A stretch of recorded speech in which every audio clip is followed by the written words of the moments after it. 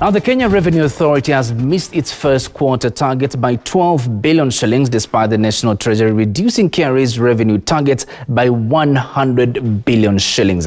KRA Commissioner General Mburugithi says there are still some loopholes that they need to seal to realize their targets. Acting Treasury Cabinet Secretary Koryatani last month revised KRA's targets downwards by 108 billion shillings, saying the taxman has been missing targets for the last 10 years.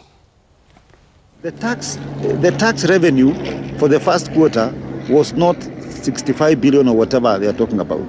It was roughly about 40 billion for the first quarter. That is based on the original estimate.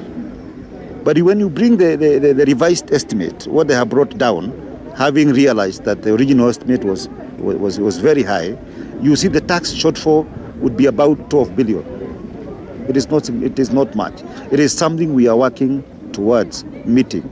So KRA is determined to meet that particular target for this particular year.